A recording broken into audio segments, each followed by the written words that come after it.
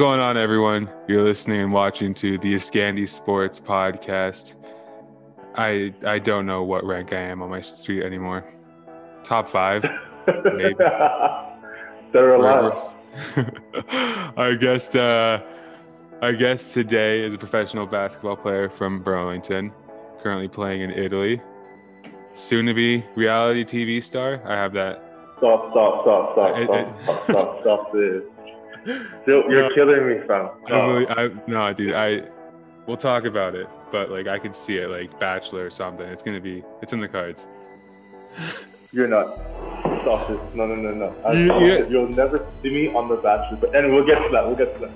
But it's what the people want to see. Anyways, Tayo, Shittu, how you doing, bro? I'm good, man. I'm good. How are you doing today, fam? No, it's all good, bro. I mean, lockdown. This is all I can do is just talk to people on Zoom. Yeah, you're not gonna find love. Yeah. You won't find love after lockdown. I'll tell you that right now. No, I got mine before lockdown, so I'm chilling. And I I'm chilling. Okay. I'm good. Okay, good. Everything's done. How are you doing over in Italy? Depends how you put it. I've been here since middle of September. We were practicing all of September and most of October, and then suddenly we got hit with a lockdown because the cases were like in the 40,000s, and when I first got here, it was probably like 4,000. So because of that, we were training all of October. End of October all the way until like mid-December, so Christmas. Mm-hmm. Practicing outside. I haven't touched the basketball until recently, like literally like 2 weeks ago. So like it's been kind of stressful and frustrating. You know, you want to play basketball, you leave home to like play the game that you love, do what you do best, and you just gotta be able to adjust to the times that we're in right now. All doing its thing, you know what I mean? But at the same time, it's just knowing what you're here for and here to get the job done. Yeah, so I know Italy in the beginning got hit like really hard by the pandemic. Yeah. What was it like being in there and like kind of experiencing it firsthand? Well, last year when it first happened, people didn't really take it seriously. Like I remember my manager, the president of my team was like talking to me, took me to dinner, and I was asking how I felt about whole COVID stuff when it was first came out, like in January or December. And he just personally doesn't think that it was anything serious. Like, well, it's just like another disease that we're talking about. Like we've had freaking mad calories, we've had like E. coli, all that stuff. Like it's nothing to take serious. But then what happens is like when you hear the cases start rising, like you start creating like some sort of fear mongering and getting kind of worried about stuff. So people in general, like in the town I was in, like started wearing their masks. It wasn't mandatory, but like a lot of people were afraid, and like people started like pointing fingers. Like I kind of had like a dispute with a more mature lady in the grocery store. Like she kind of had some racial slurs to me, and like I handled it in the proper way. I wanted to handle it a different way. Wait, say that again. Sorry, I think I misheard the first part of that. You said there was an old So there was a more mature lady at the grocery store with me, and like I kind of was in her space, and she kind of like had some words for me, if you want to put it that way. And I didn't take it nicely, but like I had to take it to my house, I guess, to like calm myself down because I was kind of mad. I'm like, it's not my fault. Like like, we weren't even that close, but again, it is what it is. Bro, but it was so dead. If she was talking crazy, you can at least refer to her as an old lady. Or lady, you're being too. But you know me, like she's an old lady, bro. You know me, man. Ties are like I'm a respectful man. I'm a respectful guy. Like I'm not gonna disrespect you like that, but like. Nah, you're a bigger man than me, bro. I'd be telling this story way different. Oh, trust. Bro. Hey, it is. In the moment at that time, right. No, I was thinking of it completely different, bro. You don't understand. I was vexed. Yeah. Vexed, but calm down. Talk right. to one or two of my friends, okay. And just let it go. We're maturing. I feel you. You have a cool upbringing, though. I want to get into that. So, where were you born, and how did that shape you? So I was born in the UK, London. Stand up to Big 4-4. Moved to Canada when I was 10 years old to Burlington. Just lived near Pearson area. You know how it is.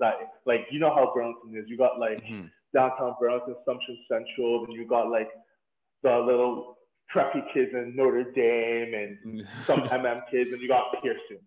I live near the Pearson kids, and also you got Assumption and all that down there. Yeah. Like you guys are one big. Which school did you go to? Went Nelson.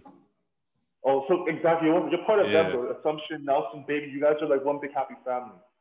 Anyway, and then you have Corpus, a little baby out, and everybody else. But yeah, no. What was I gonna say? We moved to Burlington. Like I said, I was in the Pearson area. Like it was good. Like it was a different kind of like culture shock to me because like the way people did things here was a lot different how we did in the UK, and like also had no expectations. I didn't expect like anything of it. Like I thought we were probably going to be in the country for like probably half a year and go back because our parents get sick of it. But no, like we adjusted very nicely, and like I did end up liking the area a lot, and it's very peaceful. And I personally think Burlington like was probably the best place for me and my family to move to because it's so quiet, so laid back, and like there's a lot of friendship that you retain. So yeah, I moved to Burlington, then I went to Corpus Christie. Yeah. Like I said, baby school, right? I didn't expect to go to Corpus, but I applied for it. Different experience. Like honestly, like never went to a Catholic school. Just a whole different like lifestyle. Like it was a little bit more stricter, but you would think that, but people just tend to be very I don't know, like I can't really use the word for it because like it's just the adjustment from a public school to like a Catholic school. It's so different. I can't use the word for it. Played high school basketball at Corpus. I personally did not think I was gonna get the basketball team, even though like I really wanted to play basketball. I'm telling you right now, like I was not good at basketball. Like I was not at all, and like I didn't think anything of it at the time, but then after playing house league in grade 8, I was like, hey, you know, let me actually dedicate a summer to playing basketball. So I did. I trained. I went to like my first rep trial, and I thought I did well the first trial. Like, and my mom knows this, my girl knows this. Like, mans that were there on that first trial know this. I swear, like I don't know what it was, but I was still different that day. But then the next trial we were at Tansley, and like. With the next trial I was at Tansley, and like I just didn't. I don't know. I think I got shy. And I was like, wow, I have to be at a certain level to like be on this team and stuff. But yeah, so when I was at Corpus, like that was motivation for me to try to out the team at Corpus. I went to Corpus, made the junior team. Thought I would play. Personally, like I was confident enough to feel like I should have played a little bit more, but like when you're in grade 9, like Then your first game of the year is against Holy Trinity, like you know, it's Holy Trinity in Oakville. Yeah. And you see how much better they are. Oh, I was shaking. Things are different. What else? You're talking about Corpus Christi. Was there any standout games at high school? You start playing basketball.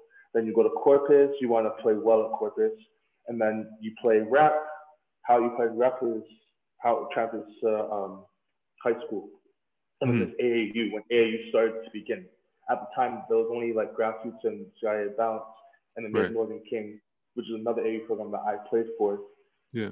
Suddenly, like when I went to States, the first game I played in the States was at Pitt Jam Fest, and it was against this team final who I had to guard, you know, Ronnie Hollis Jefferson? Oh, yeah. I had to guard Ronnie Hollis Jefferson the entire game for literally 25 minutes. It was, I won't lie, like that was my first, he didn't kill me. Honestly, I thought he would murder me. I thought he would actually kill me, but like, he still had 20 and 10. I played well too, but like not as well as him. Yeah. But like, I really realized, wow, these guys are different. Like, I gotta fix up. But because, like, again, this is like some Dragon Ball Z stuff. Like, when you meet somebody who's stronger and better than you, and you consistently play against guys that are better than you all the time, and play against other competition that's even twice as good as you, you start trying to rise to the occasion and meet those standards. So when you come back to high school, like, there's a separation. So, like, going to grade 11, like, back to the question about, like, my most memorable game. My first game back in grade 11, I had 25 and 10. Yeah. After barely scoring like a lot at Corpus in grade 10. Even though, like, I was one of the guys at Corpus, I wasn't like putting up crazy numbers like that. I played well, but not to my standards. Yeah, there's two things I want to pick at there. The first one's kind of a comment, like 20 and 10, 25 and 10 for high school at that time. You got to like account for inflation almost. Like, people, there's less possessions in high school basketball when we played. It's a slower game. It's not, the 3-pointers are like, you know, they're rarer, right? You're not, so like a 25 and 10 line back then was actually like, that's a really good line for at that point. And the second thing I wanted to pick up on, you were talking about how you were, you know, playing up in AAU, and then you come back to high school, and now that you have that experience playing up, you're doing better in high school. But like, how do you combat the sort of like, I guess, digression, if you will? So like, you're playing up to your competition when you're in AAU, but when you're playing high school, the first couple of games, you're going to still be playing at an AAU level. How do you sustain that and not kind of play down to your competition? Well, like, for that, you just have to keep the gas on the pedal, right? You just got to keep on playing and, you know, not holding back on people. Like, you see bad competition doesn't mean that you should like take a day off or play, because like you want to help improve yourself. Like, it's always something new to learn. Like I said, learning for me is important. Like, I want to learn new things because that next thing that I learn can make me that much closer to my goals. But in terms of digression, like, I did digress because I personally, when I went back to Corpus, I didn't feel like I was valued enough around the Corpus. Like, I personally can confidently say I was the most talented guy, besides my brother and like Fiondu and like a few other two other guys. But I never like was treated the way I was supposed to be treated when I was playing at Corpus. And some of it was on my own, with myself, because I didn't take it as serious as I should have. I was kind of at such a high that I was like, you know what, I'm here. I was complacent. I wanted to get better, but I was a little bit complacent with where I was. And so, with that being said, I just realized that I was kind of digressing in mentality rather than my skill. Like, I wasn't mature about how I handled things. I still wanted to learn and get better, but like, I was not mature enough when it came to, or digressing, what you're saying, in terms of my maturity as a basketball player. Was kind of the Corpus treatment have anything to do with you going to Athletes Institute? I want to talk about your time there. No, in all honesty, like, I'm so happy I went to Corpus. I'm happy I went to 4 years. For sure. There. Like, I had to do what I had to do, right? But I just felt like in order for me to take myself to the next level after being at Northern Kings, as well, like in grade 12, before I graduated grade 12 at Corpus, I went to NPH camp showcase. Right. The very first one, Orangeville. When, I don't know if you've heard of Rita. Heard of Rita before? No, you haven't. Not too sure. No, so basically, like, my friend, like Marcus Upshaw, his dad had a program in Orangeville at Afro Institute, and they combined Afro Institute with Rita at the time, and they had like they had a tournament and a team, but they also had a showcase that was MPH, North Pole Hoops. Okay. So I went to the first showcase, and I was with like one of the, like, most of the top high school players in Ontario at the time. And I played well, made the All-Star game. I did my thing, wasn't enough, but from then I got like a couple of prep schools that were interested in me, and the prep school was Afro Institute. So going to grade 13, I had to make a decision to go to Rita or go to Afro Institute, and I just felt like me and my family decided me going to Afro Institute was the best. But what made me want to go there the most is that thank you to Jesse Tipping. he made me write an essay as to why I should go there. He made all of us, every single one of the players on that roster, write an essay why they should go to Athletes Institute. Okay, keep going. And yeah, that's fine. And I got it, and because of that, I got full tuition when I went there. Everything was taken care of. Yeah, full tuition, everything was taken care of, and so that as well. Me going to Athlete Institute was probably like one of the best decisions I've ever made, because I didn't know what I was capable of. I knew I had talent, but I didn't know like how far I could take it. Mm-hmm. But Corpus in itself, I just had to make my own decision, because I felt like I wasn't going to get any better staying at Corpus. Yeah. Sorry about the alarm, by the way. We are doing this podcast now earlier than we thought we were going to do it. So then I just had a couple of reminders, making sure I was all ready. Anyways. You're good. Anyways, but Dustin McTaggart talked about that a lot, about the prep experience. Obviously, he's a head coach over at Oakville right now. Yeah. And it's just, especially for like a grade 13 year, it's just a year of basketball where it's just eat, sleep, play basketball. And if you can do that without expense, without major expense to like you and your family and stuff like that, that's a huge opportunity. I think of course, I think going to Athletes is probably the right decision in that position that you're in at that point. I won't lie, this is probably the funniest story ever. And this is when my conditioning had to get good. Like my conditioning got really good because of that. I'm not a ladies' man. I'm not a player like that. But I went to my school. We'll talk about it. I went to Orangeville district, and as we were leaving to go to our first or second preseason practice, I see a teacher, and I tried to flirt with the teacher. Me being stupid as usual. Like no, listen. My fault. Yes, it's your fault. What the hell? She's a teacher. Okay, keep going. I'm bold. Everyone knows that. High school, university, everyone knows I'm just bold. But I did that, and then we went to the facility. Wait, what did what? I hollered at the teacher. Oh, you called it? Okay, you were like, yeah, I did that, and then you kept going as if like... No. Chill. And I went to the facility, and then my coach calls us all into the gym. He's like, we're all shooting and stuff, like doing like our workouts, and he's like, everybody stop. Told everybody to get the baseline. On the sideline, I mean. We ran because of me. She didn't feel uncomfortable, but like someone snitched, I guess, in that class, and they told the principal, and then told the principal, who's good friends with the program, told my coach. We ran 50-17s and had to be done in under a minute, 5 seconds. So 15, 17. Yeah. And there was like a 20-second break. That was the one day I've ran.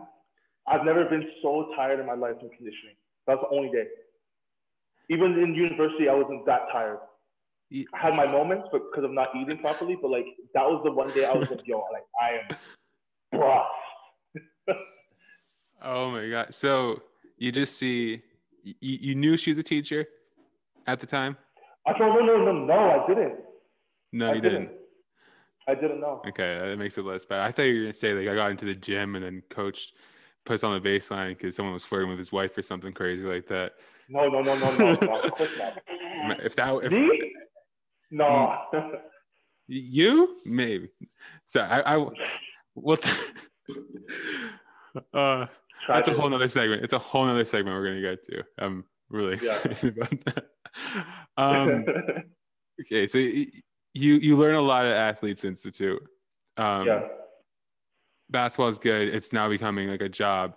At what point in that year were you starting to? You're talking earlier about like the interest you were getting from schools for the next level. How was that process, and like was it humbling? Because like you were talking about before how like, you didn't even think you were good at basketball in the beginning and whatnot. So now that you've kind of got those that experience from Athletes Institute, and now you're going to a part of your life where you're getting letters in the mail about all these other schools. So just take us through that process a little bit and like kind of like the experience. Like you said, it was humbling because like this steps to what you want in your life, right? As a basketball player, you want to be able to play high school and get be able to play basketball after high school. Mm. So when I'm getting like Division 1 letters about, oh, we really like you, we want you to come visit our school, and we're really interested in how you play and you'll be able to fit on our team. It makes you kind of happy. It makes you kind of feel like, like you're there. You just got to keep on building from there. I mean, building from the stuff that you're giving. And, as long as you have faith in yourself, you'll be able to achieve your goals. And like that was like one of my biggest goals at the time. I don't think about like, oh, making NBA. My goal is like really just to try and play Division 1.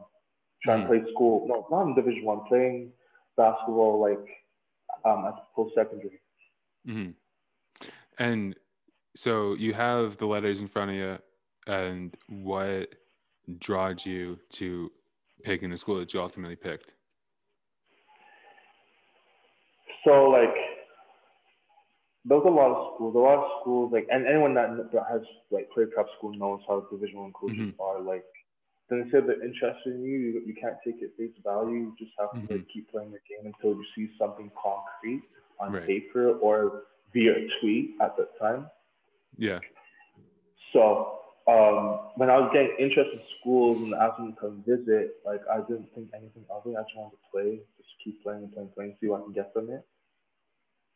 But certain schools, like say in effect, like Coach K specifically flew down to come see me, and like I didn't remember this, but like when he came to see me after my game, my not first game, but we had a tournament. You're talking about X-Men coach Steve Konchalski, right? Because there's another Coach K that people think about. So. Yeah. No, yeah. Steve Konchalski. Yeah. When Coach K from X came down, came down. I remember like right into university. This was like before like. This is like when I'm applying to like universities, like in high school, like just for my parents, for myself, And like I wanted to play basketball, obviously, see if I could. And like I remember like emailing Coach K like a big letter about wanting to play at X, and then he went through his mail and saw my name, and then he put my name to me being on the Apple Institute roster, and he came down to see me, and I played well, thankfully. And then he offered me on the spot. He offered me to go to Senate. So then I was like, yeah, I'm strongly consider it. And it was also my first visit. Yeah. So Coach Steve K is at that time where you were coming into the program, he had 39 years of experience at that point. Yes.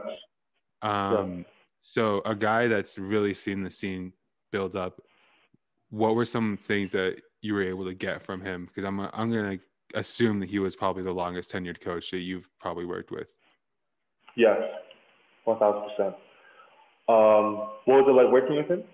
Yeah, or what's something you got from him in those experiences? Like, is there anything that stuck? Don't feel complacent. Yeah. Don't be complacent with yourself. Because again, for me, it's all about maturity and understanding what it is about yourself. You have to know yourself. I thought like me being as talented as I was, I didn't have as much to prove, but I thought about it the complete wrong way. I went to St. Effects in my freshman year thinking I was going to play, but I ended up not playing at all in my first year, barely playing until like when it mattered in playoffs that year, my first year, and like the last couple of games of the regular season. But like complacency, like I didn't want to remain complacent. I remained too complacent in myself because I thought, like I said, I was going to play. But realistically, if you get too complacent, you get left behind. And next thing you know, like instead of you and your freshman teammates being on the same level of respectability and accountability, as they become more accountable for their mistakes, the coach is trusting them more. I wasn't holding myself as accountable as I should have. And as time progressed, like you have 4 freshmen out of the 5 of us starting, and then me come off the bench. And then like not even playing sometimes. So like it's as much as like it was like something that hurt me. It was also something that helped me because it made me realize that there's never time to stop working. You should always be able to take the time to see what it is that you want and see what it is that what you have to do to achieve those goals. Did that make you reflect on your Corpus time? Because I know that's something that you thought about over at Corpus, where you thought you might have gotten complacent there. So did him telling you that at that point really kind of ring home different because of kind of the repeat experiences you were having? Yes. No, 1,000,000%. Like, it's one of those things like you think about and you just say to yourself, like, why did I do it again? Why did I fall down that path again? Like maybe again it's about maturity, because most of these kids that like I grew up with, like they didn't feel they have like people in their back and behind them or like in their ear telling them don't be complacent, don't be complacent. Mm-hmm. I'm the oldest child in my family, so like, I didn't have like older people to tell me what to do. I just had coaches that told me to do, but like there's so many ways of thinking and way of approaching life that like I tried taking and mixing and matching, that I myself got lost in all of it. And the complacency like that I dealt with at Corpus was a lot, even though I played because they have to play me. At university, like they don't, like high school, they care about their teachers. They don't care about necessarily about the coaches because they're still going to teach. But like at university, the coach could lose his job if he just plays the guy just because like he's just playing. If there's no results, there's no production, I don't need you. I'll find somebody else. And it's tough to say that, and it's the truth. That's how it is. That's how basketball is. If you're not doing the job right, somebody else will. And it's when something you have to work on is complacency. It's so annoying to deal with because it's not like a physical attribute, right? It's not anything that you can like kind of physically change. It's just like a mentality at that point.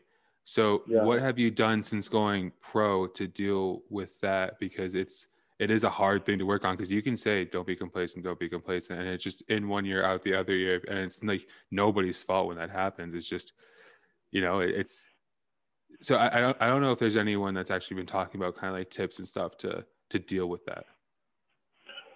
No, like I learned it on my own the hard way though, because so like first year, St. Effects, great coach. Speaking Chelsea's amazing coach. I'm happy for him. And all that he's accomplished with our team and stuff. First year, like I didn't play until like the end of the season and playoffs when it mattered. Second year, I started playing a little more. Third year, I started playing a little more, and then fourth year, I got cut. And then fourth year, I ended up playing men's league and stuff for the meantime to keep in shape and whatever while I was in effects. And then I was playing a men's league game. My friend inbounded me the ball and I made a cut, went to the rim, dunked the ball, and when I landed, I dislocated my knee and tore my ACL and my LCL and damaged my meniscus. Damn. So that was kind of a dark period in my life. Like I won't lie to you, like it was tough, like very tough. And like a lot of people will deal with injuries and stuff, like may roll their ankles, may hurt their shoulder, or like pull something full of muscle. But like something like me, like a guy like me who most people would say like I'm never the guy to get injured or I'm never in pain, like I'm Superman. But like for the once like this, maybe I'm boosting, but for once in my life I actually thought like I was mortal. I thought I was mortal for a long time, but like no, I was mortal still. Like I never thought I could get injured like that, and like I did. And like I said, I was in a dark time in my life, and like I was in school, just going to school sad, depressed. I played basketball again, and then I waited until July 2017 to get surgery, which is good. I'm happy after doing it in 2016. And I realized how much I missed basketball and how much I took it for granted. So again, with the complacency, like I was so complacent because I thought I was immortal. I didn't think I would get hurt. I thought my time is coming. Like, don't worry. Like, hey, guess what? Coach K cut you. Guess what? I'm gonna go to a different school. Who cares? Like, like I'm built different. Da, da, da. Oh, great, you injured yourself. That's another year off. Now you're an older player. Great. What's next, Tayo? I think one of the points there, like, it's just being grateful for basketball is it's hard to do it when it hasn't been taken away from you, right? So I guess that experience of going through the injury process and not being able to do it anymore, I feel like that's probably an element that really contributed to you or to anyone in general that has those complacency issues, because now you're like, okay, it's just a privilege to play at this point. Like there's no more, I deserve this, I deserve that. It's just, let's just hoop, and because you never know. Because there's so many other guys that want to be in position, but when you, as talented as you are, like I admit it to myself, like I was talented, I was very talented, but like I took it for granted, and like because I took it for granted so much, I ended up in the position that I was. Like I ended up getting cut from my team, a university team that I really liked playing with. Like my best friends were on the team, like the guys I grew up with, the guys I wasn't in a frat house with, the guys who like I'm going out with, the guys that I went to go visit with in the summer, and we have like our own yearly hangouts and stuff. Like I literally put myself in that position because of the decisions I made. I got so caught up with like, oh, like basketball take care of itself. I have the talent to do this. I don't need to worry about this. I'll train in the summers. Yeah, that's fine. I got my brother. I got this person. I got that person. So like the extra work counts more. So that complacency and maturity to realize that and tackle that issue, that's what I have to deal with. Like I just said to myself, like, Taylor, like, come on, bro. Like you could be the most talented like person ever. Not even just like skill wise. Yeah. Physically, potential wise, everything was there. Everything is there. Even now it is still there. It's just like right now at this age, like potential is a human thing. It's just about what have you shown for over time. Right. I want to go over the timeline again real quick. So how long are you at X-Men, and how did Acadia, when did Acadia happen? So went to played at X for 3 years. Yeah. Then because I got injured, I got cut my 4th year, and then like I had to rehab for my 5th. So that's my 5 years at X. Graduated in 2018. I was originally gonna go to Regina to play Regina, but I decided, I know. No, I've lived in Manitoba and I've been to Saskatchewan. Like Regina, it's no fun. Okay, keep going. It's no fun. You dodged a bullet, man. It's fine. Honestly, like when I went on the recruiting visit, it seemed perfect. It seemed good because that's how recruiting visits are. And like I really wanted to go. But then what happened was I kind of said, no, I'm gonna start working. So I started working. I started doing sales jobs. I started working in the finance industry for a little bit, and then like tech and like automotive sales as well. But I didn't feel happy. So then like I was talking to one of my old like coaches when I was in grade 12, Luke Stevenson, and the coaches at Acadia liked me already from when I was in first year, and they wanted me to come to Acadia right away. Hold on. There's a reason they liked you after your first year at X-Men. Why? Why? It's on YouTube, and I'm gonna. Oh yeah. I'm gonna play it over this overlay. So if future Andrew remembers, put the clip in here. Yeah. You posterized the crap out of someone at Acadia your freshman year. Do you remember that? Yeah, I do. Pulled out hard, and then I tapped the rim. That's all she wrote. It's my favorite. I just took off. Dude, it's my favorite type of dunk where it's like your body on body, and then you angle and then come back. Those kinds of when you have the contact and you just kind of like swim around it, dude. Anyways, that was against Acadia, but you were a freshman, so they still remembered that play. I think, 10%. No, of course they do. Of course they do. Even with the injury, I was still doing that. But it's just funny with the whole dunking thing. It's just like there's so many guys like that I've posted, and I never really took it in. Like I was like actually punched on, but it's just like even in high school, like I'll just give you one other one in terms of like a game. in grade 12 actually, we were playing in the all Catholic, Mm-hmm. and like we were playing La La. Mm-hmm. I rejected a screen, and the guy literally is at like the charge line. Yeah. I took off. I think I honestly, I'm not gonna lie to you, and Mans can vouch me and stuff, whoever it may be. I think it was Mm-hmm. like one or two steps off of the foul line, and I took off and I punched him, and that's so bad. It was bad.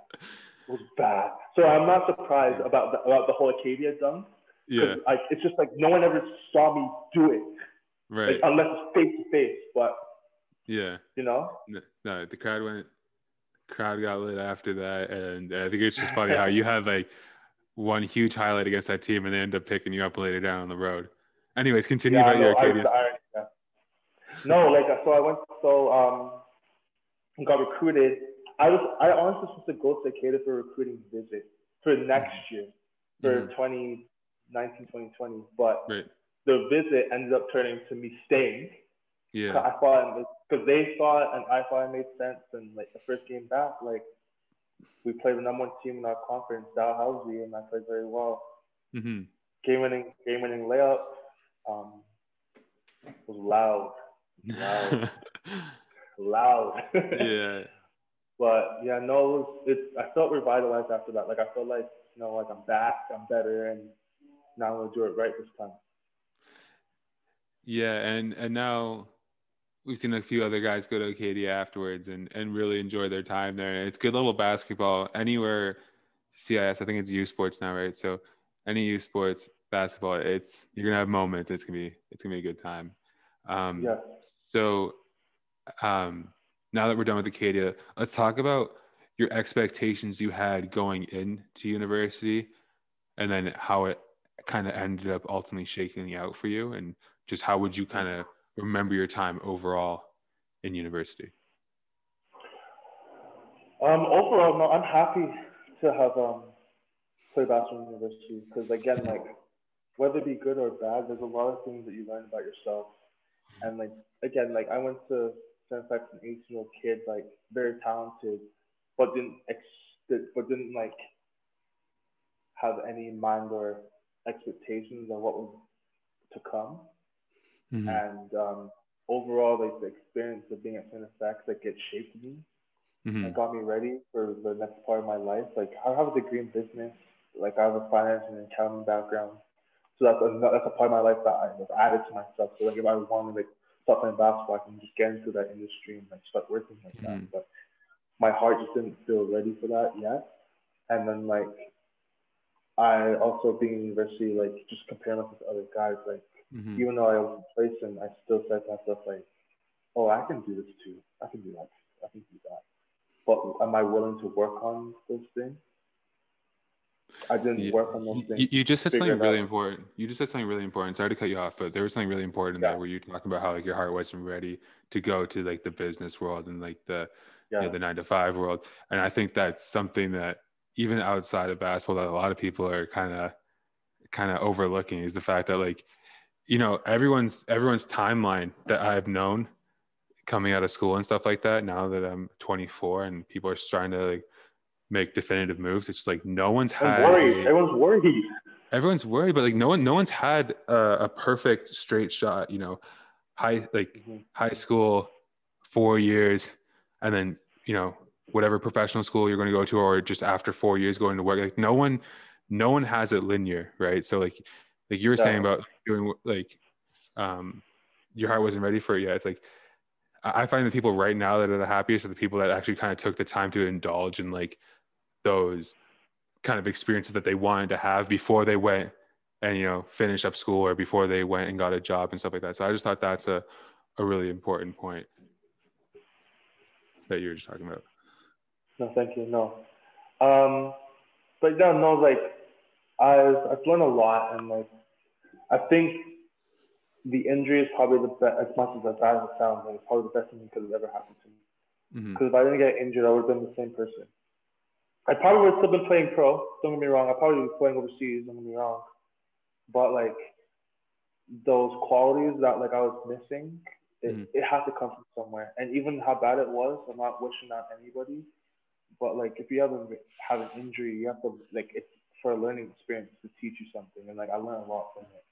And like my mindset has changed a lot. And like I matured, like especially being away from playing basketball with X, like I matured a lot. I've had my mistakes, don't get me wrong. Like I'm Tayo. Like if me saying that I'm Tayo, people know me. Like I make mistakes a lot, but like you know. I remember LA Fitness Tayo. I remember. Yeah. No. It was time to leave. It was time to leave. It's time to leave. Yeah, time to leave. Yeah, that's me. But I hit you did. Yeah, trust. But no, like I went a lot, man, and I'm happy for it. And because of that, it's put me in the position that I'm in now. And like, sure, I could be somewhere a lot better, and like I should be in a way better position than I am now. But sometimes you have to start somewhere and be humbled to understand that you put yourself in a position now. Like, build from it, see where it takes you. I always have a backup plan. Always have a backup plan there, but I love basketball. I want to play basketball. And you know what's crazy too? The complacency ties in with like my love for basketball. Basketball became more of a chore than a game that I love and appreciated. When I had an injury after, I love basketball. That one thing, that why, I didn't have the why. I just played it. Yeah. And that's why there was a lot of separation between me and a lot of people because I didn't have the why. Why do I play basketball? Why am I doing this? Like, am I doing it for myself? Am I doing it for people, for validation, to be certified? No. You should do it for yourself, man. You love playing basketball. You love playing the game. You like learning. That's what Kobe was like. Rest in peace. Like you want to be a student. You want to understand what it is. And I may not be like again like from first year university till when I was at Acadia. I was always a bench guy. I played a lot at Acadia. Don't get me wrong, but at X, I didn't play that much in my 3 years playing there. I didn't play a lot, and like I'm surprised to this day of me even playing now. And like I never thought that I would be playing basketball overseas. It's just like understanding that you gotta be humble and aware that even if you may not reach those certain goals, all you have to do is just believe. And that one step in believing will obviously make you that much more validating yourself that much more. Validating yourself that much more. And you're validating yourself that much more in terms of your journey. Yeah, and that's something I want to talk about too, because like, you didn't get too much rep in X-Men, and then Acadia you start playing, but like on paper or from the outside, that's not normally a career trajectory that turns pro, you know? Yeah. So, never. So talk about sticking with it and ending up getting your first pro contract, and obviously in your second season now. Again, taking that leap of faith and betting on yourself. So I'm still in the process of betting on myself, and so far it's going well. I'm happy, but just the whole process of me getting to this point, I never thought it would ever happen. Personally, just with the path I've been on since like 2013, I never thought this would happen. I'm so thankful and like thankful that God's put in this position for a purpose and a reason. That's beyond me. I don't know why I'm here, but it's clearly for a purpose. And whatever that purpose is, I want it to be fulfilled. So.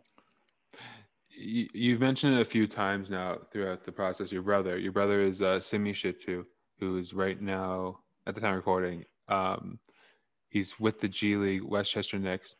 Right now, he's had stints with the Bulls. He's signed contracts with the Bulls, and he was kind of a guy that was really highly regarded. You know, early on in high school, plays prep, and kind of goes through the typical like NBA journey, right? The path towards the NBA.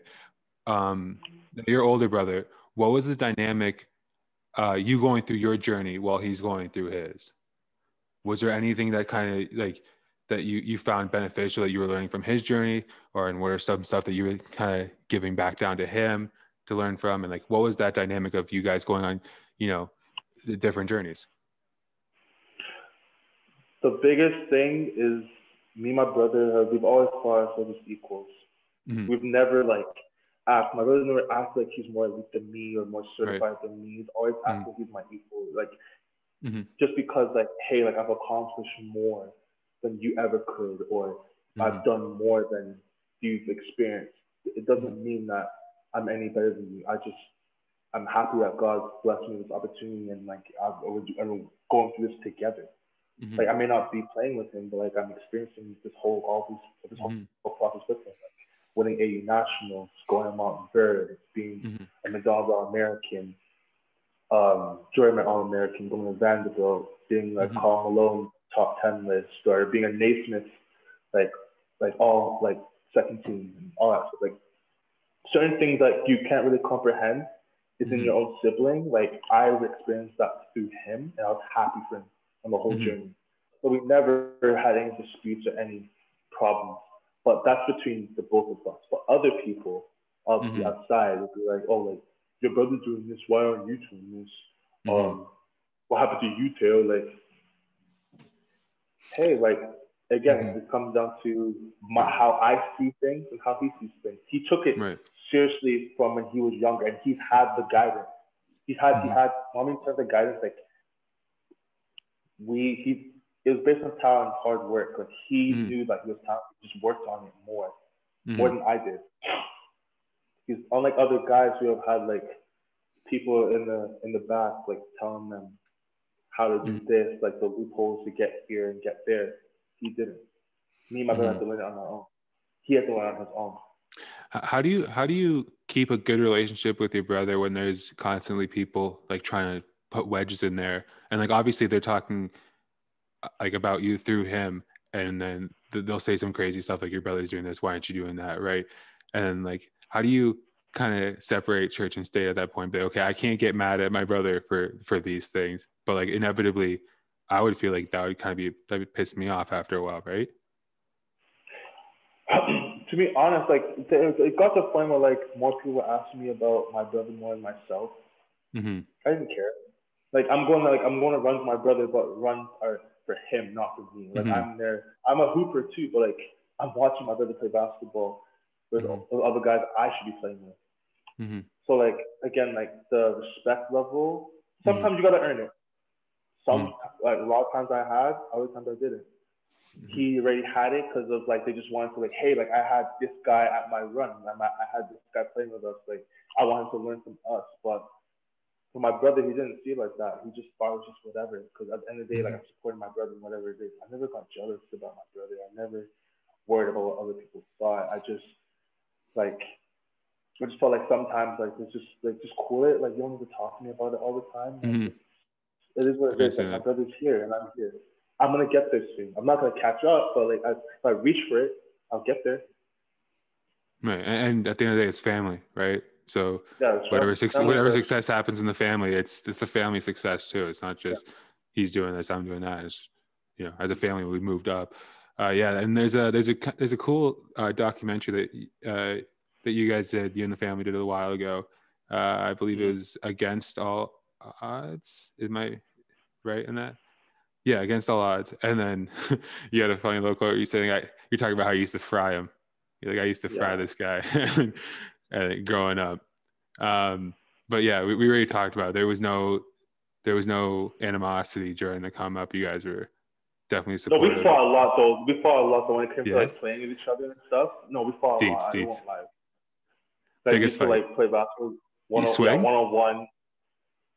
Yeah, we had those. There's a couple times we swung before, like throwing the ball at each other, like shooting at each other. Like I'm not crying, but like I'm pushing and bullying him, and it gets to a point where like like he's growing older, you have to have more respect for him. But the thing is as well, like in terms of sibling relationship, like my brother may be 21, but he has a 25-year-old brain because he's had older guys to watch over him or like be around. Like he's had like Billy Phils, he's had other guys in Burlington, and other older heads he's played with like in the States to like keep in check and make his maturity that much more apparent than like the normal 19, 18, 17-year-old. Like he's 17 acting like he's 22 because of the experiences that he's gone Like stuff that 22-year-olds have experienced now. My brother's been through at 15 years old, living away from home, not being around family, paying for like having his own meals, traveling here and everywhere, managing schoolwork, like qualities that like my brother has been dealing with and like building on since he was 14 years old. Yeah, I forget a lot of the times that he's younger, but you yourself, you probably get mistaken for an older age all the time as well, because you're at a very balanced point as well. And yeah. I remember that's something that you were talking about. It's all about experiences, right? Let's move a little bit outside of basketball. I want to ask you about like kind of just your outlets outside of basketball. And one of the things that happened over the summer, that aired over the summer, or actually aired more recently than that, but was this kind of Toronto sort of reality TV thing that happened called Love After Lockdown. Roll my eyes, don't kill me. No, dude, that was genuinely the most fun I've had this summer, I think. Watching that, is just picking your brain on it and stuff like that. So how did that come about, and what drove you to end up doing it? Bored during quarantine, wasn't Hinge. A girl that I knew, she matched with me and we talked, and she told me that she she's doing a presentation, and it was Love After Lockdown. So they told me to be a casting call. I went there. I had no idea. I literally went there to like probably not get it. Yeah. But I was being myself. It's something to do during lockdown. Huh? It was something to do during a lockdown, I'm assuming. Yeah, something to do during lockdown. Besides training and training my brother and stuff, like something to do, something cool. I did the casting call. I personally did not think I was gonna get called back, so they called me back. Yeah. But I'm like, what? Me? Tail? Oh, I'm like, no. You don't know I'm on TV, please. You do not want me. Because I promise you, anyone knows me, like if you catch me on TV or on a live or anything, you're gonna laugh, or you're gonna. I laugh myself sometimes. But so then I got the casting call, and they invited me back, and I went on the date, and you watched the whole thing, right? Oh yeah. How'd you feel about it? Yeah, it was just funny. Honestly, I thought first of all, I think you got robbed. Okay, I think every time you talk to her, right, you asked her a question, they would just randomly cut out or like pan to the floor and then come back, and it goes back to you being asked a question and then talking. So it made it sound like that you were doing like all the talking on this date or whatever. Yeah, when you could see the points where they cut out. Yeah, exactly. Like you got robbed. Personally, for me, I didn't know. I'll be honest with you. Like, I didn't think. I thought the date went well, even though I'm being Tail, I'm being myself. Like, I thought it went well. And then after watching it, I didn't know like any of this stuff because like I left early to come here, right? But the cast members already saw it. Like they had like a private watch between the cast members, the video crew, all that stuff, the producers and stuff. I never knew that episode or what was said. So like her saying when she introduced herself that she has the guy's energy, like I matched that. Like I didn't know, but I guess the energy was too much. And I said it straight up. Most of the time while I'm single, because man, I'm just too built different. I'm just too high maintenance, I guess. They have the energy. Yeah. No, but I think you got robbed for sure. And I also think it's funny that there was someone on Hinge just recruiting people. That's true. But do you know how many people they were like picking from? There was like 2,500 guys. Yeah. For one girl, 2,500 guys. And they picked me. I'm like, why? There's better than. It's in the DNA. It's in the DNA now. Look, you're on a crash course. You might not like it, but 7 years from now, it's going to be a Teo season of The Bachelor, and I'm going to be there. It's going to be the first season I ever watched. If that ever happens. Oh, it'd be gold. It'd be absolute gold. Everyone keeps telling me that. Bro. Like, seriously, people message me after the episode like, yo, Teo, you need a spin-off. Like, I don't know what you did, but you're the one that got them, brought them. Teo After Lockdown. Make it happen.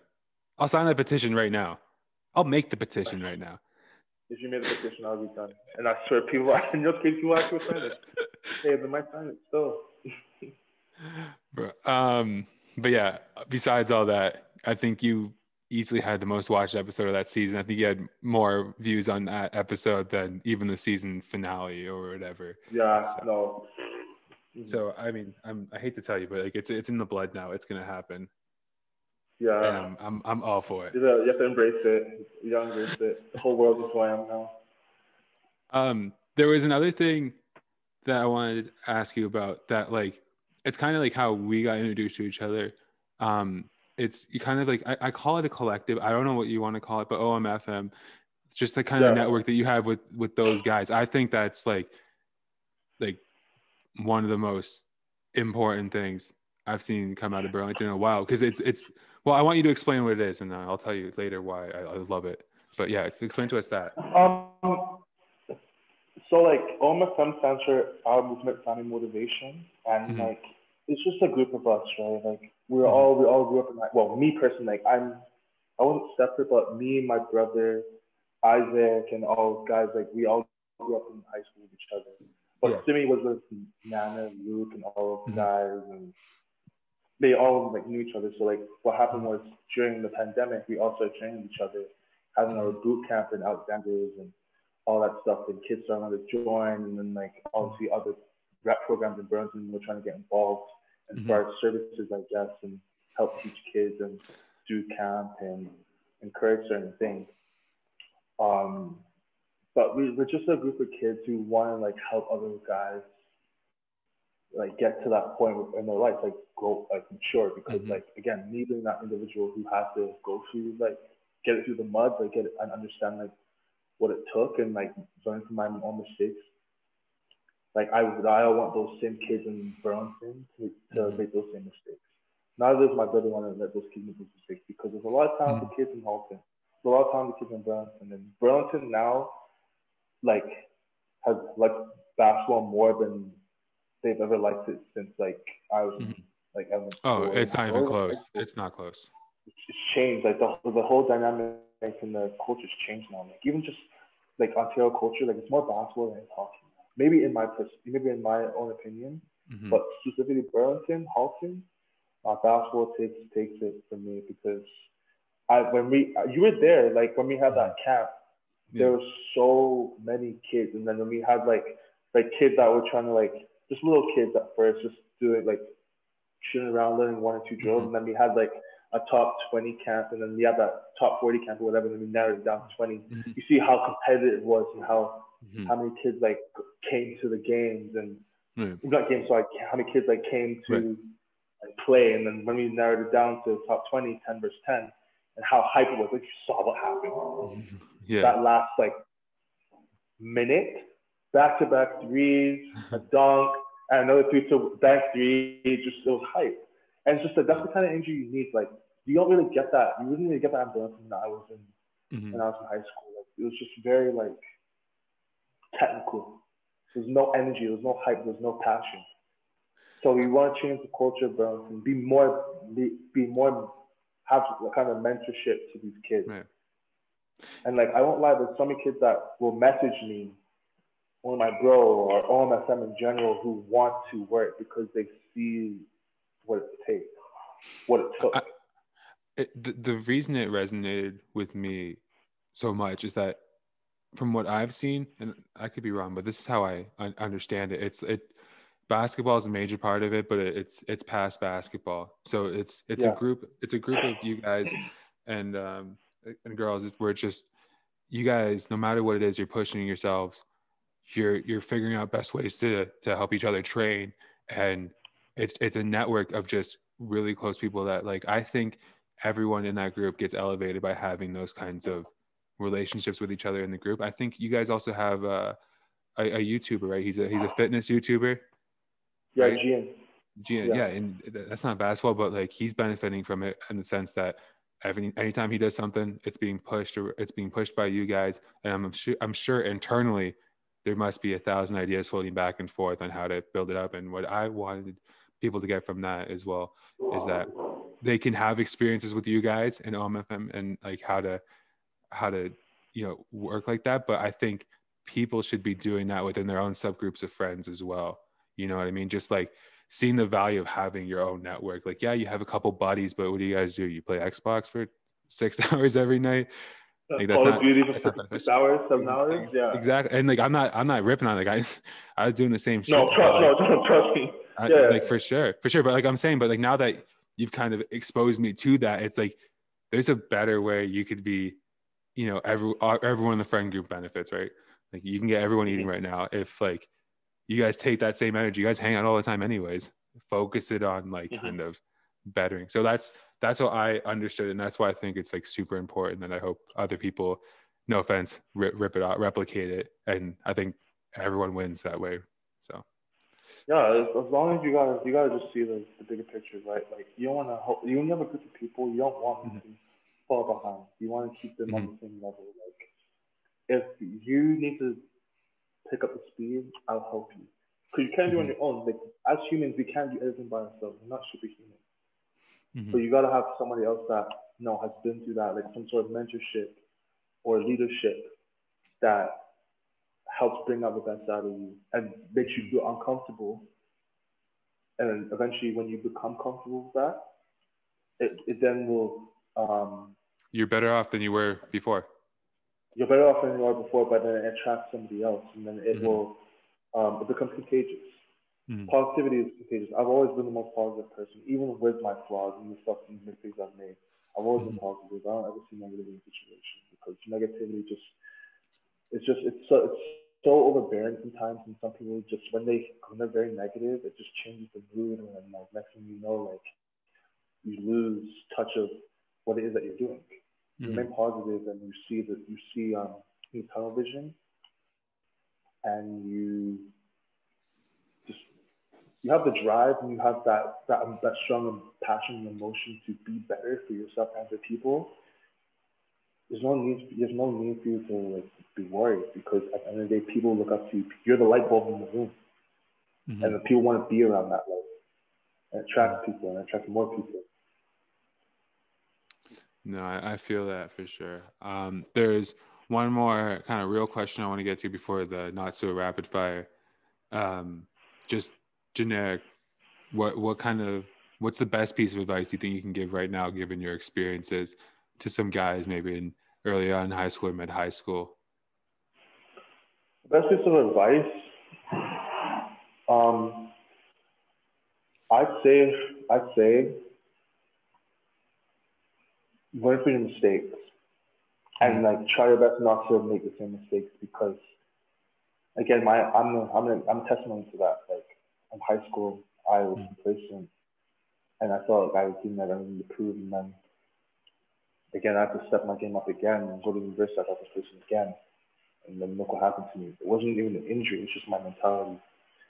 You'll always have the hard work and the talent as long as you put that forth for yourself. But if you don't have the mentality to maintain that same energy, you're not going to reap the benefits that you want. You're not going to see those goals that you want. So for kids in high school or middle school, I'll say to them to just be real yourself and know that you're capable of more, and not to worry about what the outcome is. Just do what you have to do. And on that note, that's Tayo Shittu, everybody. That was a great talk. I think people are going to get a lot from it. Don't know, Sam. Thank you. Thanks, appreciate bro. it. Appreciate you, Don't bro. know. Yeah. Easy. See you guys.